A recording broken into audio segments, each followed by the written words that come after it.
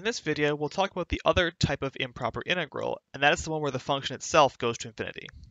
So how do we handle the case where my function itself goes to infinity? Something where my graph, say, looks like this. I have an asymptote here, and I want to find integral from 1 to 5 of f of x. How do I go about doing that? The idea here is more or less the same as the idea of infinite intervals. I want to take the problematic point, replace it by an r, and limit r to the point that I care about. For these ones, there's one extra step, and that's finding the problematic point in the first place, because you might not think at the outset that the integral is improper. However, you have to make sure there's no issues inside or at the endpoint before you do any of this. So step one is always figure out where the problematic point is. Once you know which endpoint's problematic, or how to handle it, then you replace that by an r, do the integral, and then limit r to the endpoint. So put an r in there instead, evaluate the integral, and then limit r to the problematic point from the correct side to get the answer. Now, what do I mean by problematic point? I basically mean an asymptote of the function, or a place where the function is not defined. That's really how we're going to know where we have a problematic point. A denominator being 0 or something like that will tell us this is an issue. I should approach this problem carefully and look at it like it's an improper integral to make sure I don't mess something up in the process. Let's see an example of what this might look like. So here are two integrals that we want to solve. Calculate the integral from 1 to 5 of 1 over x minus 1 to the 2/3, and integral from 1 to 5 of 1 over x minus 1 to the 8/3 dx. So these might look like innocent integrals at this point. However, they are both improper integrals. Why? Because there's an asymptote at 1. And why do we know that? We know that because the denominator is 0 at 1. Which means in both cases, I have to handle this like it's an improper integral because I have an asymptote at one of my endpoints. You have to do the same if the asymptote's in the middle. We'll deal with that in a future video. So what I should do is replace the 1's by r's, do the integral, and then limit to 1 to see what I get. So for the first case, we have integral from r up to 5. I'm replacing the 1 by an r. 1 over x minus 1 to the 2/3 dx.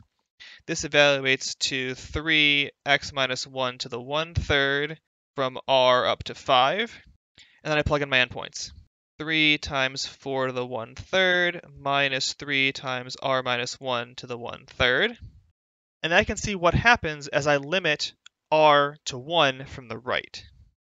So the integral from 1 to 5 of 1 over x minus 1 to the 2/3 dx is defined to be the limit as r approaches 1 from the right, because I'm coming from the right side of 1 here.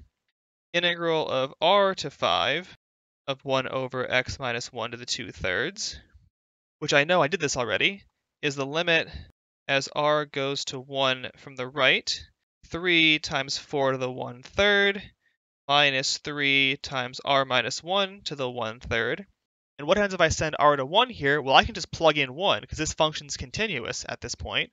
I can plug in 1, and when I do, this goes to 0. That's going to mean my limit exists, because I can do that limit. This equals 3 times 4 to the 1/3.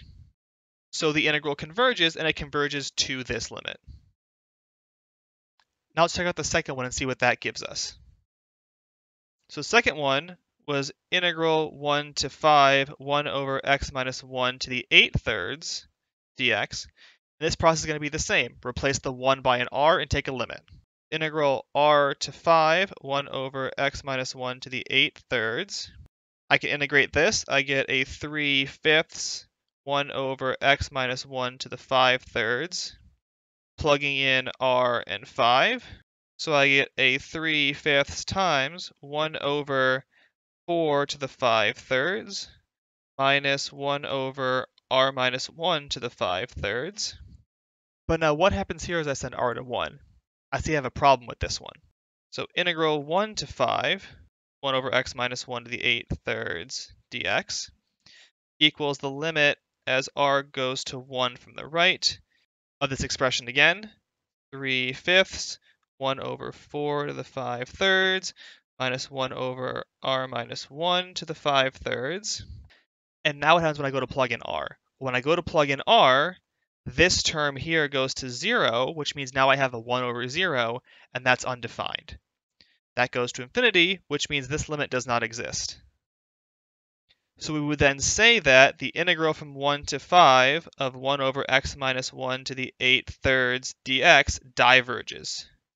And I don't get a number that it converges to because it doesn't converge to a number.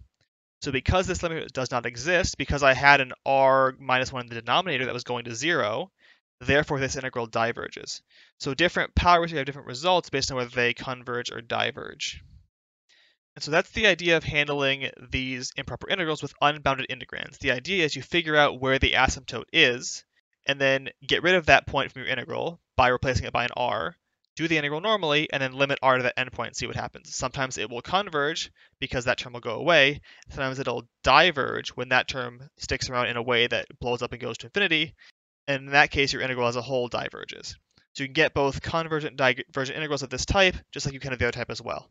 So that's the sort of approach you want to take when handling these sort of problems with unbounded integrands for improper integrals.